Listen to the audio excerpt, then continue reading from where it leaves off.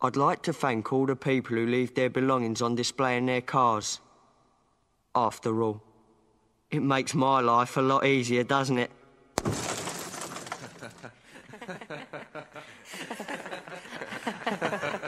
Every day, thousands of drivers make their cars easy prey for car thieves. Always leave your car secure and all belongings out of sight. Car crime.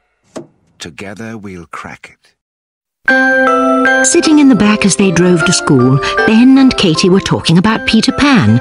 It must be fun to fly, said Ben. Imagine never growing up, said Katie.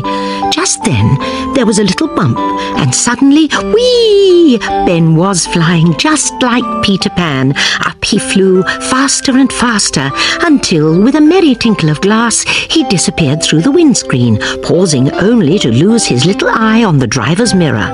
Meanwhile, Katie was flying too, and there to meet her was her very own Daddy, big strong Daddy, who had sensibly put his seatbelt on, so he wasn't flying at all, and Katie and Daddy bumped their heads like two soft-boiled eggs smashing together.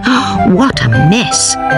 So Ben did fly, and Katie never did grow up, and poor Daddy never learned why everyone has to have their seatbelt done up all the time. But we know, don't we, children?